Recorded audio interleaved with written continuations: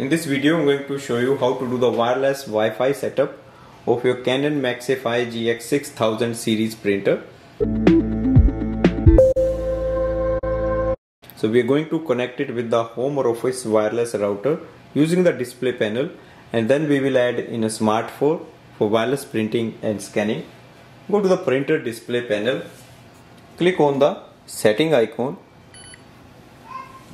click on the device setting, select LAN setting, Wi-Fi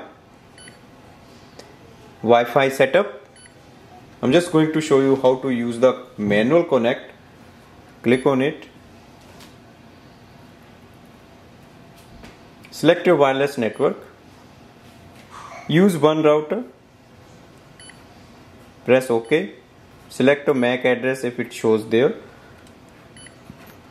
On the next screen, add the password, press OK to apply the password. Printer is connected to the wireless router, press OK. Click on the home button.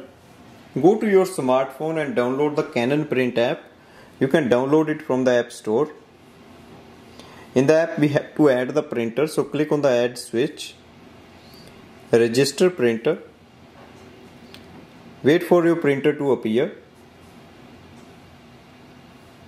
Select Canon GX6000 Series.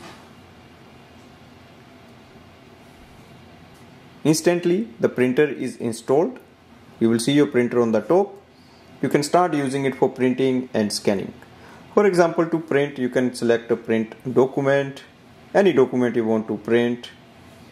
Just give a print command. That's the output tray.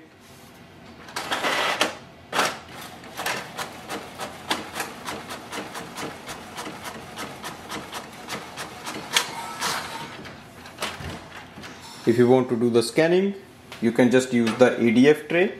You can also use the scanner bed. So I'm just going to use ADF tray. So place it here, go back, click on the scan icon, and then click on the scan.